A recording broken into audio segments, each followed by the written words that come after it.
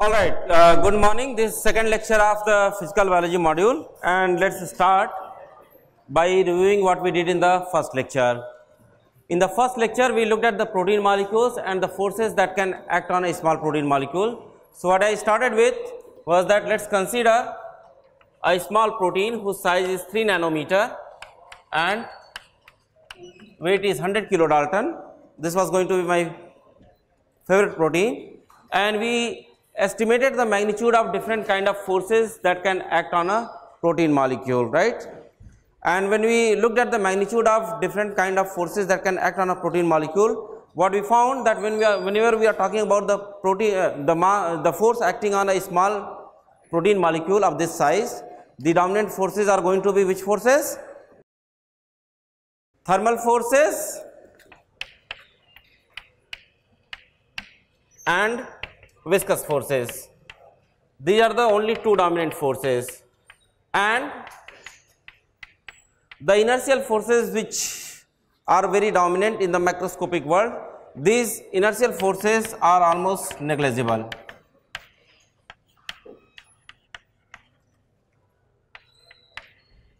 Right? And therefore you can ignore the effect of the gravity. However, in spite of that, what I told you that we can still use a combination of three mechanical elements: mass, then spring and a dash pot, to model a number of biological systems and phenomena, right? So we looked at two examples. One of them was a combination of a dash pot and a mass, and this is used for modeling what kind of system? We use this model for modeling what kind of system? For modeling the motion of the objects which are submerged in the fluid, right? And similarly, we can use a parallel combination of a dash pot and a spring to model the shape deformation of the objects submerged in a liquid, right? And after this, we looked at, I gave you an estimate of how much time this small protein will take to sediment, let's say by a distance of 1 centimeter, and this time was something like 38.05 years, right?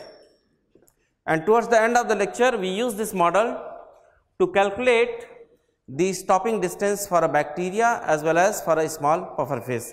So what we considered was that suppose there is a bacteria of size 1 micron, and let's say by using the flagellum, it was initially traveling with a speed of 10 microns per second. We tried to calculate its stopping distance, and then the other example we took was in the macroscopic world. So we had a 1 millimeter size puffer fish which was traveling at a speed of 10 millimeters per second, and we also calculated the stopping distance of this puffer fish when its fins stop working, right? What we found in the first case, that the stopping distance for the puffer fish was something like 2.8 millimeters. So which means that object in the macroscopic world, even if the propulsive force is gone, will cover a distance which will be few times of its body length before stopping.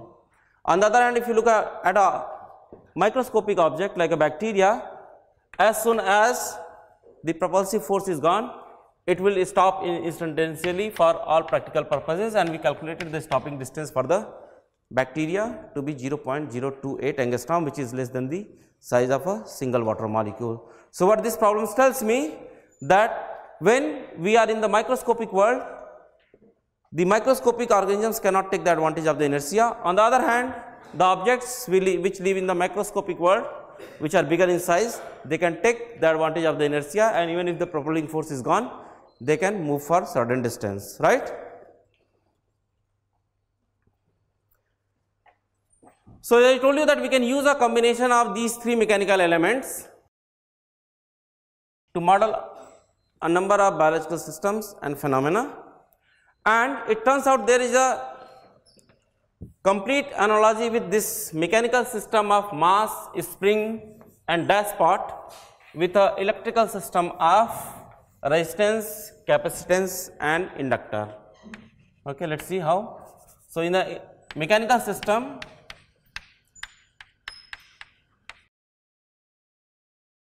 my elements are mass, then spring and a dashpot. The other variables are, I can apply a force on the mechanical system, this will lead to certain velocity and there will be certain displacement, right. Similarly, in an electrical system,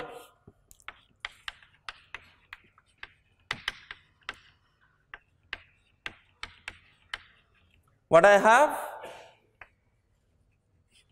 Resistance, then inductor,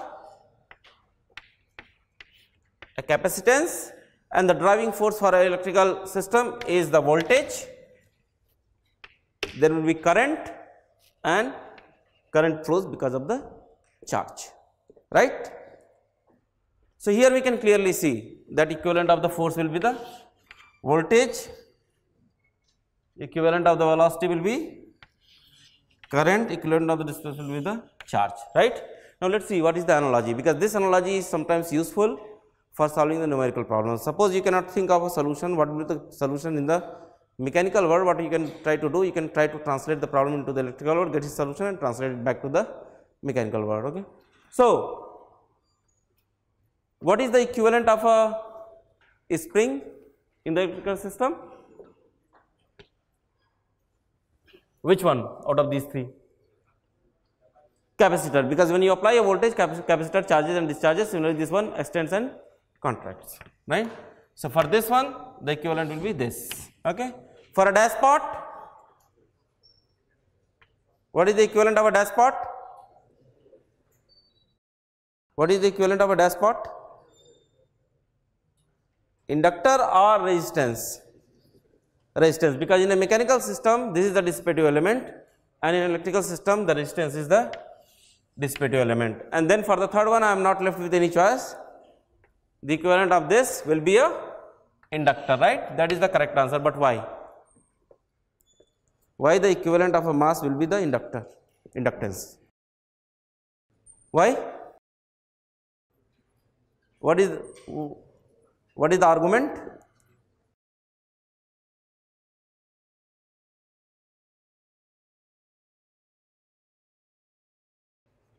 What is the property of the mass?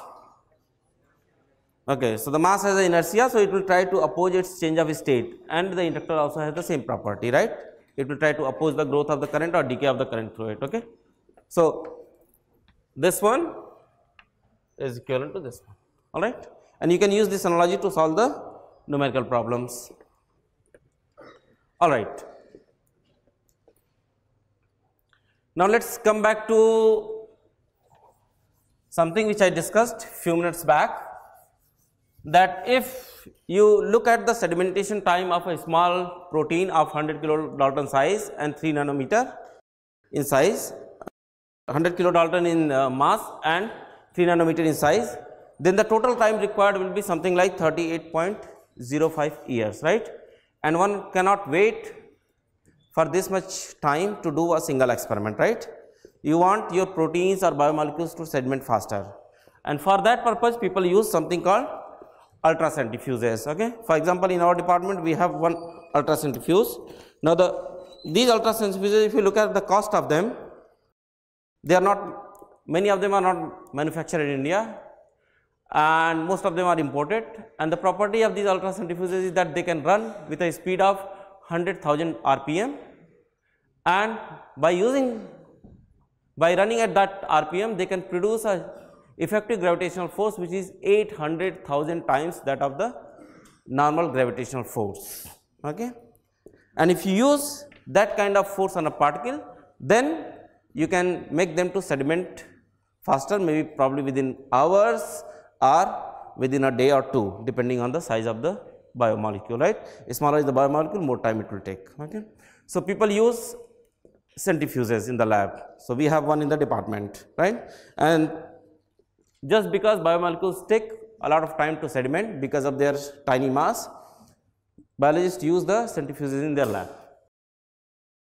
Now, the problem is that we are in IIT, we are in good institute, we have infrastructure, so we can buy these expensive ultra centrifuges, okay, but there are many places in the country around the world where they don't have this kind of infrastructure to buy the centrifuges, and they don't have, even if you have them, you have bought them, sometimes there is no 24-hour electricity, how will you run them, right? And therefore, there is always a need for the frugal solutions. So, one of the frugal solutions to solve this problem was proposed by one of the faculty member at Stanford. His name is Manu Prakash, and he was an alumnus of IIT Kanpur. So, let me just tell you about this. What he has proposed or developed is called a paper fuse. Let us look at this video. From a technical spec point of view, we can match centrifuges that cost all the way from $1,000 to $5,000. But this is a tool that requires no electricity, no infrastructure. You can carry them around in your pockets for a price point of 20 cents. We call it a paper fuse. It's essentially a piece of paper, and we put in small holders for capillaries that we can fill with blood. And we have standard string, and we take two pieces of either PVC pipe or wooden handles, and then you just pull on it gently. As you spin, the disc is rotating back and forth. It's rotating in an oscillatory fashion, and there's a moment when the disc is stationary, and then it starts to unwind and go in the other direction as you apply a force. With this set of principles, we're able to essentially make a centrifuge that spins all the way to 120,000 RPM and 30,000 G-forces.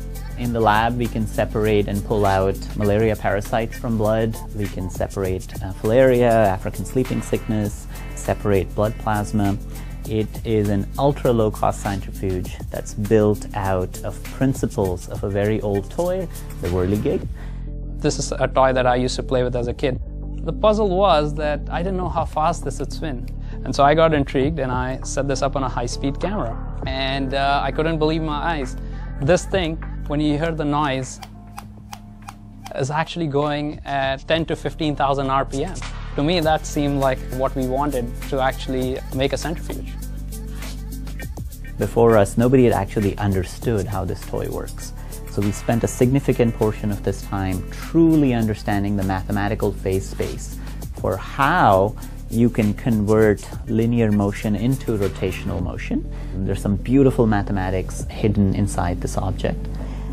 There is a value in this whimsical nature of searching for solutions because it really forces us outside our own sets of constraints of what a product should actually look like. The centrifuge is the workhorse of any laboratory, from diagnostics to biology. And if you build a very essential, a key instrument, then you open up to a whole different variety of applications. We just got back from Madagascar. We took the tool out to the field to work with health workers, and we're starting a clinical validation trial on a larger scale to share it with the community and the healthcare service providers, get the feedback. So it's a very iterative cycle. There is of the order of 1 billion people around the world that live with absolutely no infrastructure, no roads, no electricity. So for us, the inspiration is to make the simplest possible tools that do the job well, such that you can get them distributed around the world. Alright, so I will stop here. So what we have done so far, we have looked at the forces when you go to the microscopic scale, right? What we know that when we are at the macroscopic scale, inertial forces matter a lot, but the moment you go to the microscopic scale, inertial forces are negligible when you are in the cellular and molecular world, and the dominant forces are viscous and thermal forces. Okay. Now, what we will do in this lecture, we will try to understand the effect of the surrounding medium on the functioning of a biological system, right. The reason is that if you look at most of the biomolecules require a fluid medium to function, right. If there is no fluid medium, they cannot function, and many microorganisms also require fluid medium for their survival. And therefore, we would like to understand how the surrounding medium affects the functioning of a biological system, especially at the microscopic scale. All right. So, let us look at some experiments before we talk about it. Now, many of you might have done this at home. Suppose you take water in a beaker or in a vessel, okay, and then you put a stirrer, and using that stirrer you try to stir the water slowly. No matter how slowly you are stirring the water, it will develop the ripples, right. On the other hand, you fill your container with the honey and you again try to stir it, right. So, for a slow speed of stirring, let us say with the same speed with which you are stirring the water, it will not develop the ripples, right, easily. Now, what I am going to show you is an experiment, and what is there in this experiment is following. In this experiment, there are two concentric cylinders, one of them is like this, the other one is like this, okay, and then there is a handle attached. Okay. Now, this gap between these two, so this is like let us say a solid one. Now, this gap is filled with something called corn syrup. Okay. When I will start the video, you will see that somebody will bring a dropper and he will put 3 drops of ink, 3 different drops of ink at 3 different positions, and then he will start stirring in one direction. After stirring it for a while, he will stop it and then he will stir it in the opposite direction. Okay. So, let us look at this experiment with the cornstarch, okay, and see what is happening.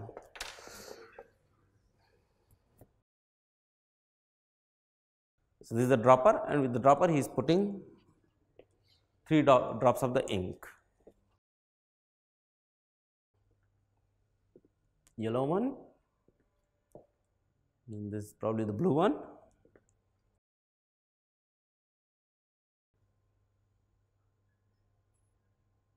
red one, and then he will start slowly rotating the handle. Now, as he is rotating the handle, you will see that the color is spreading, right, and as he rotates more and more, it will spread further and further.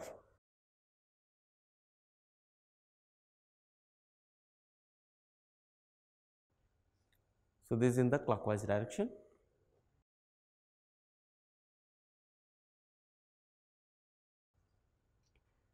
Now, we will stop and he will start rotating it in the opposite direction, anti-clockwise, and see what is happening now.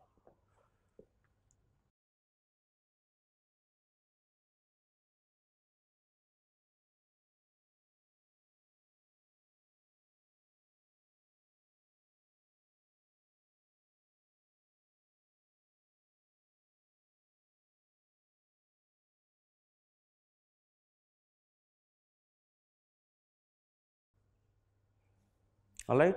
What you see here that all the colors are almost coming back to their original position, okay. And you can also do this experiment at home. You take the Vim liquid and take the food color. You can actually do this experiment with even the Vim liquid, okay. So, and if you do the similar experiment with the water, do you think the colors will come back to their original position? No, right. Why this is happening? Because in this case we have a highly viscous medium, very thick medium, okay, and the flow of the liquid is laminar. That means the successive layers of the liquids are not intermixing, okay, when you are applying a shear force. So, in this case the flow is laminar. On the other hand, if you do this experiment with a thin liquid like water, which we perceive as thin liquid, okay, then what do you expect? That the fluid flow will become turbulent, okay, and there will be intermixing of the successive layers of the fluid, right.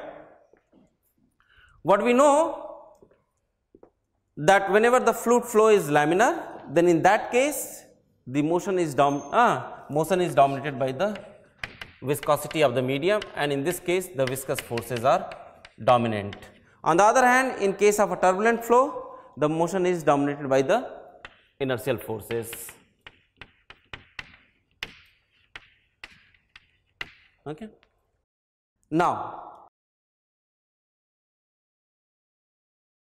let us come back to what we did in the last lecture. What we found in the last lecture, that if I have a microscopic object like a bacteria, even if it was moving with a very fast speed, okay, as soon as the propeller stops, it stops within a distance of 0.028 angstrom. On the other hand, if you have bigger object like a fish or a puffer fish, then it will take a while to stop, right? Similarly, if we are swimming in the water in the microscopic world, if we make few strokes, if we stop making strokes, we will also go to a certain distance before we stop, right? So that is the difference which you see between the swimming in the microscopic world and macroscopic world. What is happening in the microscopic world? As soon as the propulsive force is gone, the objects stop instantaneously for all practical purposes, but in the microscopic world, objects do take some time, do travel some distance before they stop, right? Now, suppose I am swimming in the swimming pool and I have to stop instantaneously as soon as I stop making strokes, okay. You will appreciate that in that case I will have to perform my motion not in a fluid like water, but in a fluid which is much more viscous than water, right. Only then as soon as I stop making the strokes I will stop, right. So, in order for me to stop, I need to perform this motion in a medium which is much more viscous than water, probably honey, right, or very concentrated sugar solution, right. Only then I will stop instantaneously as soon as I stop making strokes, right. So, if you look at the medium is same, right.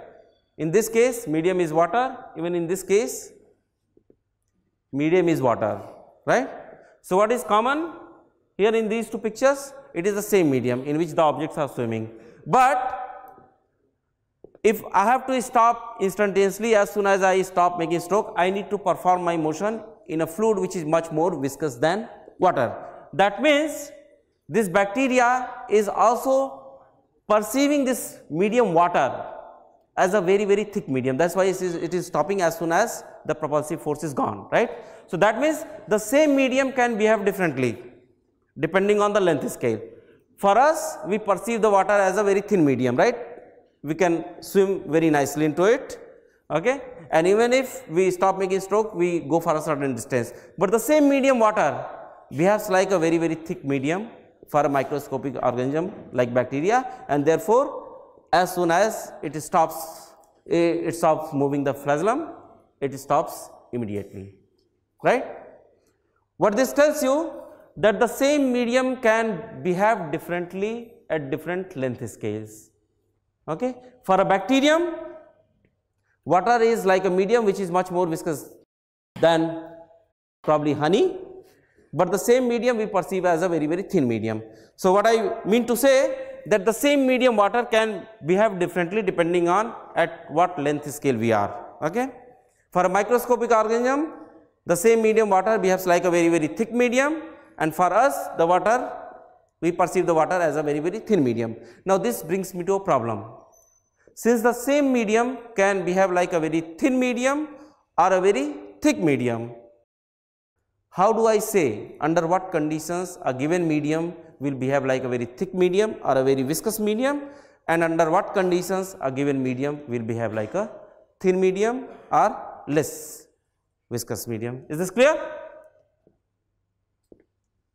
The reason is that the same medium water behaves like a very thick medium, and for us the same medium water behaves like a very thin medium. So, how do I say under what conditions a given medium will behave like a thin medium or thick medium, right.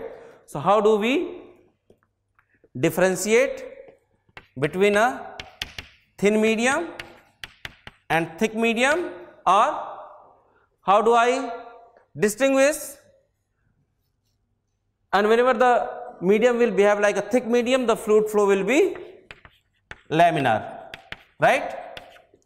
And whenever the medium behaves like a thin medium, the fluid flow will be turbulent. So, under what conditions the fluid flow will be laminar, and under what condition the fluid flow will be turbulent, or under what conditions the fluid flow will be dominated by the viscosity of the medium, and under what condition the fluid flow will be dominated by the inertia of the moving object, right, because the same medium can behave differently. So, how do I distinguish between a thin medium and thick medium? How do I distinguish between a laminar flow and turbulent flow? Under what conditions a given medium will show a turbulent flow or a laminar flow, or under what conditions the fluid flow will be dominated by the inertia of the moving object or the viscosity of the surrounding fluid, right.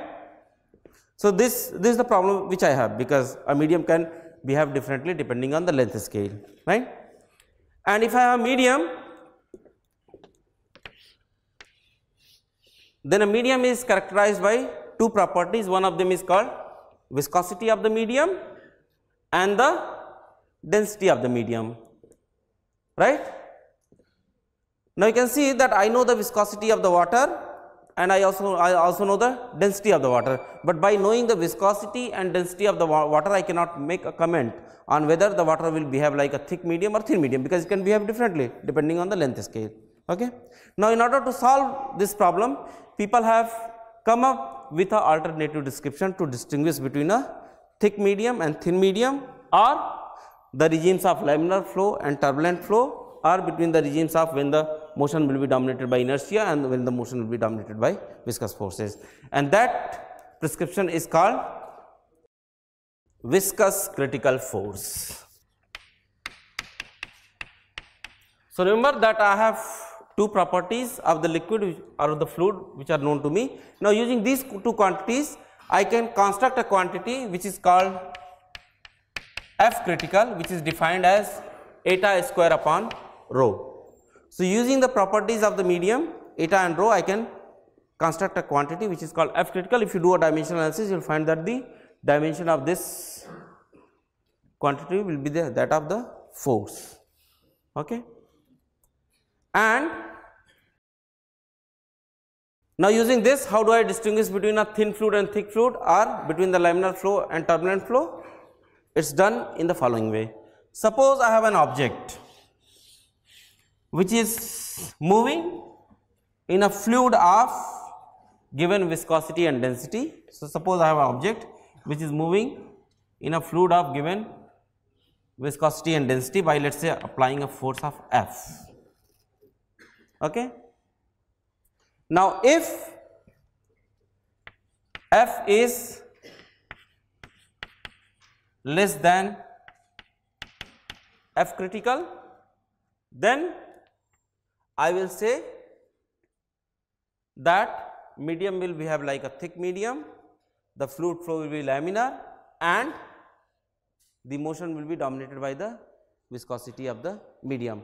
On the other hand, if F is greater than F critical, then medium will behave like a thin medium, the fluid flow will be turbulent and motion will be dominated by the inertia.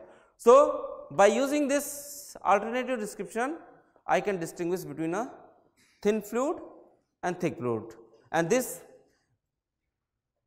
people had to invent this alternative description because the same medium can behave like a thick fluid and thin fluid.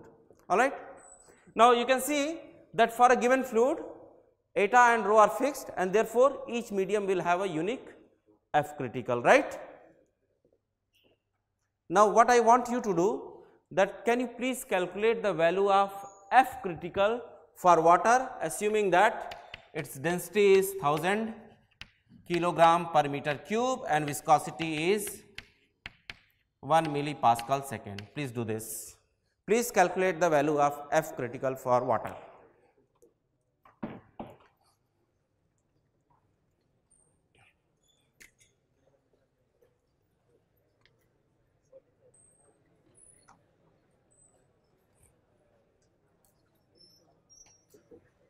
How about you?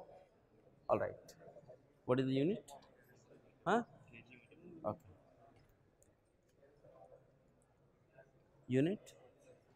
Unit. You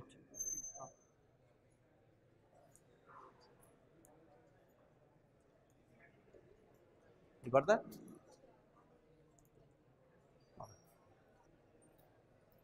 Okay. So, what I told you just now, that if I know the viscosity of the medium and density of the medium, we can calculate the viscous critical force for a given medium, right? And for water, it comes out to be how much? 1 nanonewton. This comes out to be 10 to the power minus 9 Newton or 1 nanonewton, okay, for water. Now, let us also look at the value of F critical for some other mediums, okay. So, this is what is shown here, that sometimes people also consider the air as a fluid medium, and if you look at the value of F critical for air, it is something like 4 into 10 to the power minus 10. For water, it is 8 into 10 to the power minus 10, because we used 1 millipascal second, so then it becomes 10 into 10 to the power minus 10, 1 nanonewton, right? This is approximately 1 nanonewton. For olive oil, which we perceive as slightly thicker medium, the value of F critical is slightly higher. If you go to glycerine, right, it is even higher. If you go to corn syrup, it is something like 0.03 newtons, right. So, what we find here, that if the F critical for water is 1 nanonewton, right, and water is one of the mediums which is abundantly found in the biological systems, right. And if you go to the molecular and cellular scales, the forces which are exerted, they are of the order of what? They are of the order of piconewton, right. So, if you go to the cellular and molecular world, the forces are of the order of piconewton. Which one is smaller? This one is smaller or this one is smaller? Piconewton is much smaller. That means, in the microscopic world, right, in the microscopic world, all the time we are in this regime, F is less than F critical, and therefore, for all practical purposes, water behaves like a very thick medium. The fluid flow is laminar and the motion is always dominated by the viscosity of the medium, right. On the other hand, recall the example of stirring with a glass rod. No matter how slow you are doing it, you are always applying a force which is much greater than 1 nanonewton, and therefore, for all practical purposes, the fluid flow remains turbulent, right.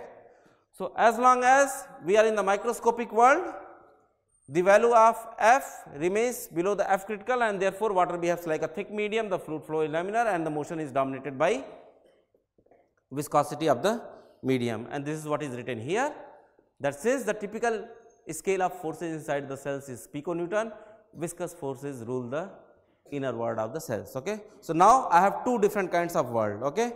Microscopic world, in the microscopic world it is the viscous forces which rule, okay. On the other hand, in the macroscopic world, they are the inertial forces which are dominant, alright. Now, this is one of the ways to distinguish between a thin fluid and thick fluid, or the regimes of laminar flow and turbulent flow, okay, or the regimes of when the motion will be dominated by viscosity and when the motion will be dominated by inertia. But there is also an alternative way to distinguish between the regimes of laminar flow and turbulent flow, and that is based on something called Reynolds number, okay. Now, my question is, all of you have heard about the Reynolds number. If somebody asks you a question, what is the Reynolds number, what is your answer? It is given by this formula. No. What is Reynolds number? If somebody asks you a question that what is Reynolds number, what is going to be a crisp answer of 2 lines? First thing you have to say that Reynolds number is a dimensionless number, okay. So, first thing you have to say that Reynolds number is a dimensionless number, and the second thing that you have to say that Reynolds number is a dimensionless number because it's a ratio of inertial forces to viscous forces acting on an object. Okay, this is why it's a dimensionless number. So, Reynolds number is a number which is a ratio of two forces, inertial forces and viscous forces. Okay. Now, you can see from here that in the macroscopic world, inertial forces are large and viscous forces are small, and therefore, in the macroscopic world, you expect the Reynolds number to be much greater than 1 or very large. On the other hand, if you go to the microscopic world,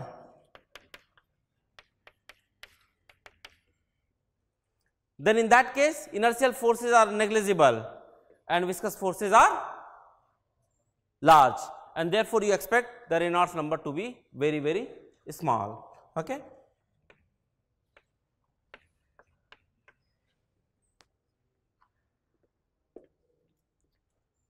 All right. And Reynolds number is given by this formula, which is rho RV upon eta. Now, if you open different textbooks, you will also find sometimes different formulas. Sometimes instead of rho there will be D, sometimes there will be L. So, I do not worry about all of that. All you have to remember, this R has to be the characteristic length of the object in the direction of the flow. All right. Now, if you ever forget this formula, there is a very quick way of deriving it, and that is following.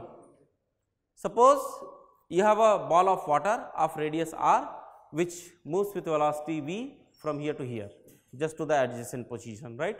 What you can calculate, how much time will be required? Time will be given by how much distance it has travelled divided by velocity.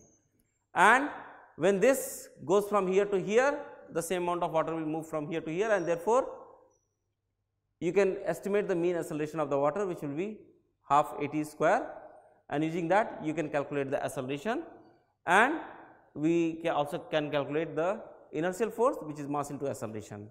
Similarly, the viscous forces which will act will be given by Stokes law 6 pi eta RV. Okay. So, what I am doing, I am tossing all the p factors, I am just taking the ratio of these two. Okay. And if you take the ratio of these two, inertial forces versus viscous forces, you get this formula, right.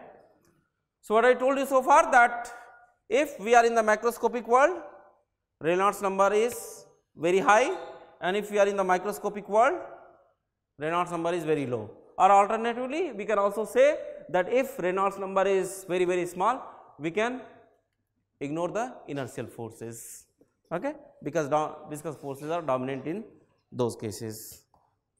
So, this is an exercise for you. Please calculate the Reynolds number for a 10 centimeter puffer fish which is swimming in water at a speed of 100 centimeters per second, which is a macroscopic object, and then calculate the Reynolds number for a microscopic object like a bacterium which is swimming in water at a speed of 10 microns per second. Please do it quickly. And suppose this is R, okay, or D, whichever you want to choose. What is the answer for the first one? 10 to the power 5.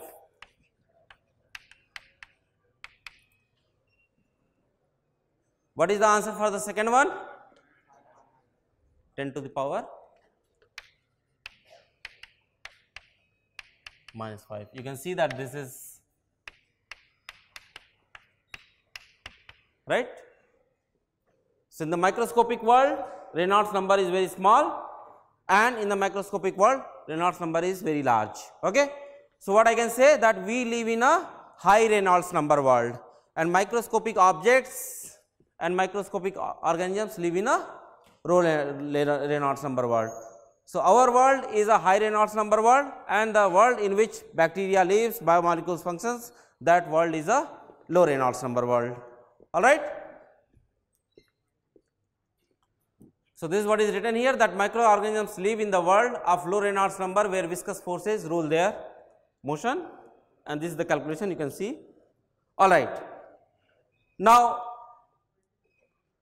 so the world in which we are living in and the world in which the microorganisms are living in are completely different. Okay? They live in a world of low Reynolds number and we live in a world of high Reynolds number.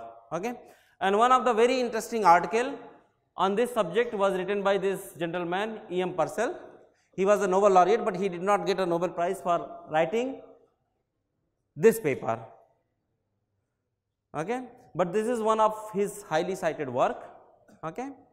And if you look at this paper was published around 1976. Okay? And he received a Nobel Prize for something else, which is called nuclear magnetic resonance in 1952. Okay? Now, this is the citation of the paper. Now, if you are interested in the life of the microorganisms at low Reynolds number, you should definitely read this article. You will not be able to understand everything, but you will understand few things. Okay? Now, what I will do in this lecture, I will not describe the entire paper, result from the entire paper. What I will do, I will just describe a small result from this paper. Okay? So, let us look at what is written here. What is written here, that most microorganisms live in the fluid environments where they experience a viscous force that is many orders of magnitude stronger than inertial force, which means they live in low Reynolds number environment. And a consequence of this is something called scallop theorem. Now, what is scallop theorem? Let us try to understand. How many of you have heard of this word scallop before? No. None of you? Okay. So, let me show you how does a scallop look like. So, this is how the scallop look like. Okay? And they are normally found on the seashore or maybe by the side of the pond, right? Now, let us see a real scallop. This is called a queen scallop and how it swims.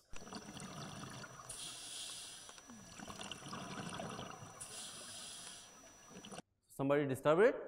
It opens up, water centers, and then it closes its cell and the water gets out from the back side and it moves in the forward direction, okay, like a rocket because of the thrust. All right. Now, let us go back to scallop theorem. So, what does the scallop theorem state? What it says, that if a low Reynolds number swimmer, that means any swimmer in the microscopic world, executes geometrically reciprocal motion. What is the meaning of a geometrically reciprocal motion? It is defined here. That is a sequence of shape changes that are identical when reversed. Okay? Now, if you look at the motion of the scallop, what it is doing? It is opening up its cell like this, closing it. Okay? Now, this kind of motion is called geometrically reciprocal motion. Why? Because it is taking the same path while in the forward direction and backward direction, or forward stroke and backward stroke, forward stroke or reverse stroke. So, this kind of motion is called geometrically reciprocal motion.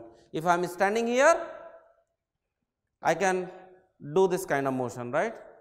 This kind of motion is again geometrically reciprocal motion because my hands are taking the same path in the forward and backward stroke, right. But I can also start from here and I can come back to this position. How? Not by doing this, but by doing some other kind of motion. I can also do it like this. This motion is not the geometrically reciprocal motion because I am not taking the same path while coming back, right. Clear? So, a scallop is performing a geometrically reciprocal motion. Now, what does it say? That if a low Reynolds number swimmer executes a geometrically reciprocal motion, that is a sequence of shape changes that are identical when reversed. Okay, so any kind of flappy motion, opening or closing, okay, going up and down by the same path, then the net displacement of the swimmer must be 0. What it means? That suppose you have seen a scallop, how it is swimming, right, and being an engineer you think that okay, a scallop can swim like this. You try to design a microscopic swimmer. What the scallop theorem tells you? That if you are designing a microscopic swimmer which is doing this kind of motion, then the net displacement of the swimmer must be 0 if the fluid is incompressible and Newtonian. That means if the motion is happening in a medium which is incompressible and Newtonian. What is the meaning of an incompressible medium? Medium which cannot be compressed. So, water for all practical purposes you can assume that it is an incompressible medium and it is a Newtonian fluid. What is a Newtonian fluid? You keep the water between two plates and you apply a shear force, it does not change the viscosity. So, any fluid which does not change the viscosity by applying a shear force is called a Newtonian fluid. So, for all practical purposes the water can be considered as a incompressible and Newtonian fluid. So, what scallop theorem tells you that being an engineer you have seen a macroscopic scallop in your daily life which swims like this, and you think that I will do a simply scale down, I will design a microscopic scallop and it will also do this motion and it will swim in the water, it will not swim. Engineering will fail because of the scallop theorem. You cannot make the machines by just doing a simple scale down. Okay. So, we are not going to prove this. So, I told you that there are two kinds of fluid. One of the fluids is called Newtonian fluid, the other kind of fluids are called non-Newtonian fluid. Newtonian fluids are ones which do not change the viscosity when you apply a shear force, but there are also other kinds of fluid which are called non-Newtonian fluids, and I have examples of two different kinds of fluids here. One of them is called both of them are non-Newtonian fluid. One of them is called shear thickening fluid, the other one is called shear thinning fluid. I will talk about them after a while. Okay. So, scallop theorem is clear. Now, let us look at something else. Now, this is your another tutorial problem. What is given to you in this problem is following, that suppose there is a bacteria in a pond and bacteria has two hands like this. Okay. Now, many of you know many of you who know the swimming, you know that you can go up and down in the water, right? If you go into the water, if you beat your hands very fast, you will go upward, right? And if you bring it back slowly, you will go downward by a small amount. And as a result, if this motion is very fast, this motion is very slow, you will have a net upward displacement. Suppose a bacteria has seen you doing this kind of thing, up and down motion. Okay. Now, this bacteria in the pond also tries to do the same thing. What it does that I also have two hands like human beings. So, I will beat my hands very fast like this, I will go upward by a large amount, and when I bring it back slowly, I will go downward by a small amount, and as a result I will have a net displacement. Unfortunately, what this bacteria finds that the net displacement will be equal to 0. Why? Because of the scallop theorem. It is performing a geometrically reciprocal motion, it is a micron size object, it is a low Reynolds number swimmer, and therefore, the net displacement has to be 0 as long as the motion is like this, right. Now, this is one of the tutorial problems which you will solve, right. So, what I told you so far, that if I have a low Reynolds number swimmer,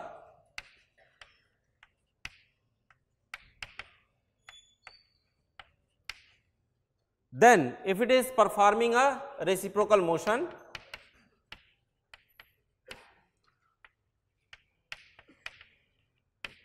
in a let me say geometrically reciprocal motion, in a Newtonian fluid,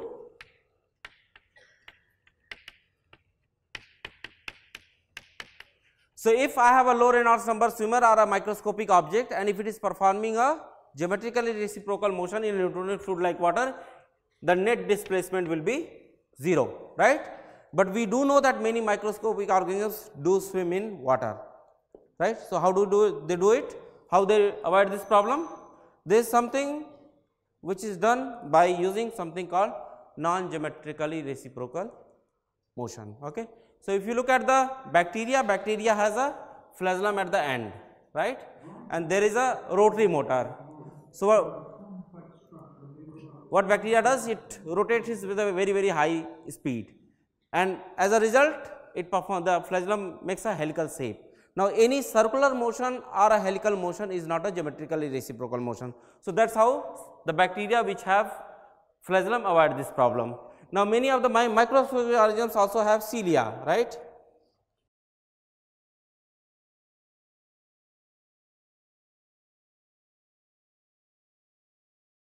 Now, if you look at the motion of the cilia, what it does? Cilia beats like this, and then when it has to come back, it does not come back like this. It beats like this, it comes back like this. Beats like this, comes back like this. And this is how they avoid this problem of geometrically reciprocal motion in the Newtonian fluid, right. So, this is one of the strategies to solve this problem, right, which has been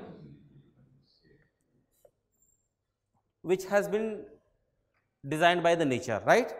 Now, what is the other alternative? Now, being an engineer, you can appreciate that if you want to design something which can move, right, these kind of motions are the simplest ones to perform, right, simplest ones to opening and closing, right, moving up and down are the easier ones to perform. And therefore, suppose you have to design an artificial swimmer, right, then you need to perform this motion. That means, you have to replace the fluid by a non-Newtonian fluid. That means, a fluid which changes the viscosity when you apply a shear force. So, there are two kinds of fluid, Newtonian fluid like water which do not change the viscosity when you apply a shear force, and there are also fluids which are called non-Newtonian fluids which change the viscosity when you apply a shear force. Now, this is what I have here are two different kinds of fluid, non-Newtonian fluids. One of them is called shear thickening fluid and this is called a shear thinning fluid. Okay. Now, let us look at first the shear thickening fluid. Okay. Now, this is called a shear thickening fluid. So, what I have here is a thick mixture of corn starch and water. Okay. And this is something which you can also do at home. Now, what you see here that I can lift it like this. When I am dealing with this fluid very gently, I can lift it like a curd, right, fine. But when I try to do this, I can put my spoon all the way inside, right, it is bouncing back.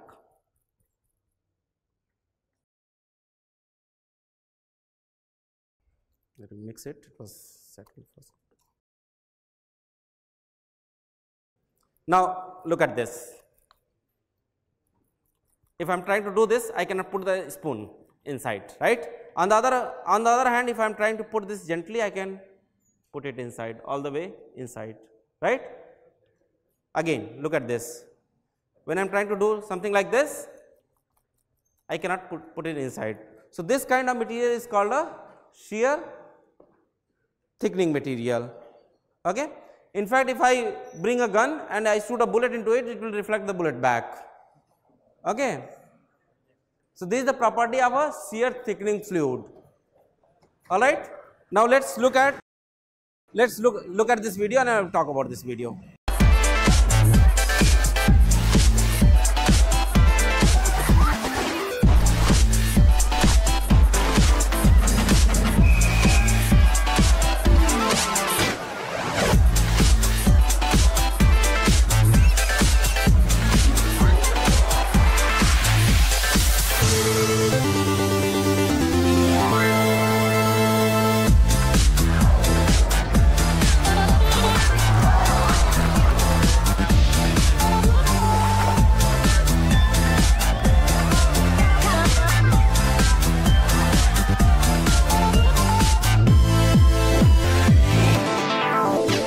This is not water, this is the same thing, a mixture of water and cornstarch.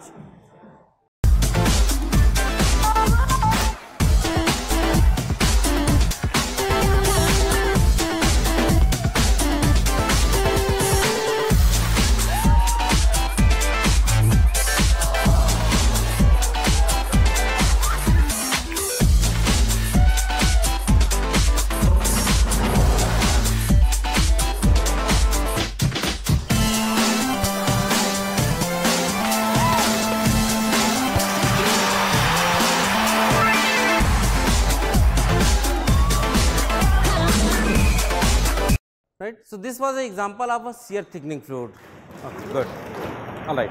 Now, what you saw that when people were trying to walk on it very slowly, they were actually sinking. But if people were jumping on it, playing on it, right, it was behaving as if it was like a solid material, right.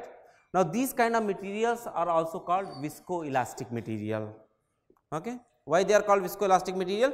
Because they have the property of both viscosity as well as elasticity, right. So, viscosity is the property of a liquid or solid? Viscosity is the property of a liquid and elasticity is a property of a solid, and a material which can act as both solid as well as liquid is called a viscoelastic material. So, this is one of the examples of a viscoelastic material. It turns out that many body fluids also behave like viscoelastic material. So, this was an example of a shear thickening material. On the other hand, I have another example, and this is something which you also use in your food very often. Okay, you do not realize that. Okay. Now, many of the sauce and ketchups nowadays have this additive which is called xanthan gum, right. If you have a sauce, if the sauce is like this, when you are putting it in the plate, it is a good sauce, right. If it stays like this, and if you put the sauce and if it spreads into the entire plate like water, it is not a good sauce, right. And therefore, you want a material which can stay solid, but when you are trying to pour it, it should flow like a liquid, right. Now, these kind of materials are called shear thinning material, that under shear force they become thinner, they flow like liquid. Okay. So, this is an example of a shear thinning fluid. Let me do something else with this, so that you can appreciate this. Okay. So, this is water and I have a needle here. So, I have a needle. Now, just I am doing this thing with water just to show you how small the opening is. Okay. What is inside? Now, try to look at the size of the opening, it is a very small opening, right. And if you have material like this, many of you will have the feeling that I cannot fill up the syringe with this, I will have a lot of difficulty in pouring this material or putting this material inside the syringe. Okay. But let us look at that, if I can do that.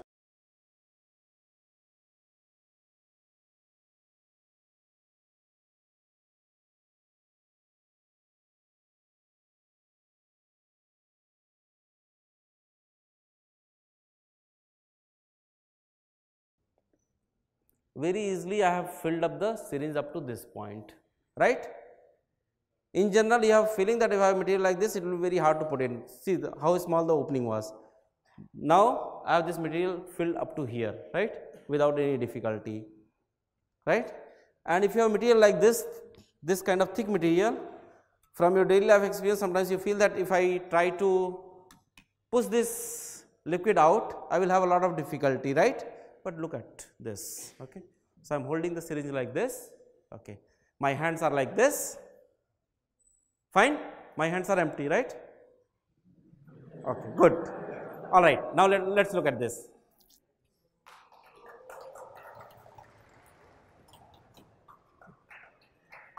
Right. It is staying like this. So, now it has become solid. But when I applied a lot of shear force, it got converted into a liquid like material, it flowed very easily and then it got stuck here. Okay. So, this is an example of a shear thinning material. All right.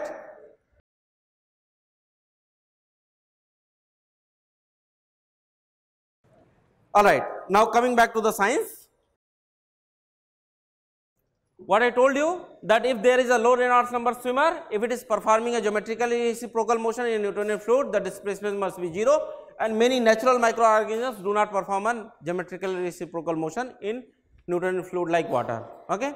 But if you have to design an artificial swimmer which performs geometrically reciprocal motion, then you need to replace the fluid by a non-Newtonian fluid, right. So, this is something which was known from the time of E.M. Purcell, right, from year 1976, and after how many years? 2014. So, this paper was published in 2014 after how many years? You can calculate, right, after a large number of years. So, it took so many years of technological advancement to prove that it is possible to make the microscopic objects to swim by the geometrical reciprocal motion, but by replacing the fluid by a non-Newtonian force. So, I am going to play this video. Please look at this video.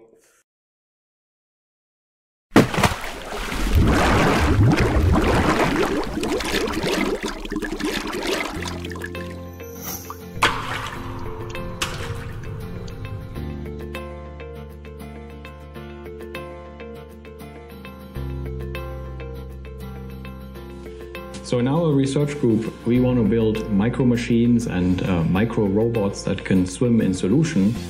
And that is difficult because at small length scales, there are no motors or parts that we can just buy. Therefore, whatever we build has to be really simple. And the simplest possible scheme that we can think of is just simply something that expands and contracts, or maybe something that flaps, opens and closes, like in a clam. But the difficulty is that if one builds something that's really small, then this kind of flapping motion doesn't work, because at small length scales, swimming is really different from the kind of swimming that we're used to. And the physics tells us that simple opening and closing doesn't work. And this is known, and it's been known for more than 30 years as the scallop theorem. It's due to Purcell. And the scallop theorem teaches us that these kind of flapping motions do not apply in water. But the interesting thing is that not all liquids are like water, and that is really where our research comes in.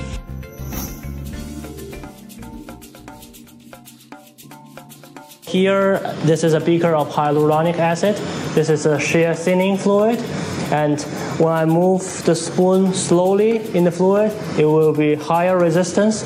But if I move really fast the spoon in the beaker, it will be lower resistance, so low viscosity at higher speed. Here is the micro swimmer that we built in the shape of a scallop. The width of the scallop is 300 micron. We made this by 3D printing and then micro-molding technique.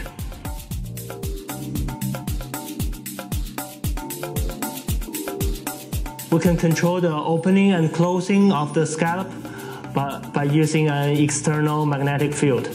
And we can also control the speed of opening and closing of the two shells. Because of the scallop theorem, this micro robot does not move in water. However, there are fluids other than water that have different properties, so-called non-Newtonian fluids. And they include most fluids one finds in the human body and tissues, such as blood, the vitreous in the eye, and the fluids of the joints. This is a rheometer. We use this machine to measure the fluid viscosity. We put the fluid in between two moving plates, and by moving the plates, we measure the speed and its torque. By calculating this, we can know the viscosity of different fluids. So we've heard about how fluids can have different viscosities, and Newtonian fluids have constant viscosities, whereas non-Newtonian fluids can have viscosities that change depending on the shear rate or the speed with which the object moves through them. So instead of using the rheometer to change the fluid properties, we're going to instead use the scallop itself to change the viscosity of the fluid in the area around it. It's best to think of the scallop stroke as being divided into two phases. You have a rapid closing phase and a slow opening phase. And because the shells of the scallop are moving together very quickly during the closing phase, the viscosity within the shell, because we're using a shear thickening fluid in this case, is very large, whereas the viscosity in front of the head of the scallop is relatively low. So we have a net forward propulsion. Now on the opening phase, which is slow, we have relatively low viscosity on both sides. So high shear rates or high speeds result in higher viscosities. And you can see that during the rapid closing phase, the scallop moves forward, and then during the slow opening phase, it moves backwards again.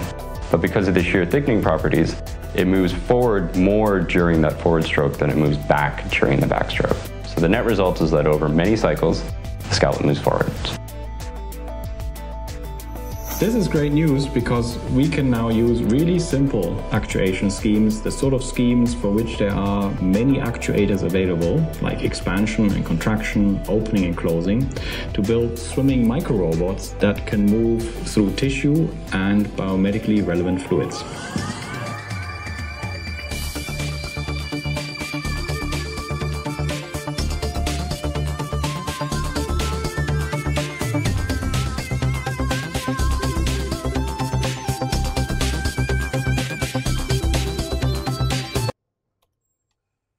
So, this is the summary of today's lecture. I talked about how surrounding medium affects the functioning of the biological system. We looked at how to distinguish between the thin fluid and thick fluid based on critical viscous force and Reynolds number. We looked at the life of microorganisms at low Reynolds number, and we found that a low Reynolds number swimmer cannot swim by executing a geometrically reciprocal motion in a Newtonian fluid like water. And we looked at the swimming of the microorganisms, how they can swim by avoiding this problem. And then we also looked at the swimming by using the reciprocal motion in a non-Newtonian fluid by artificial swimmers. Okay. Thank you very much. I will stop here.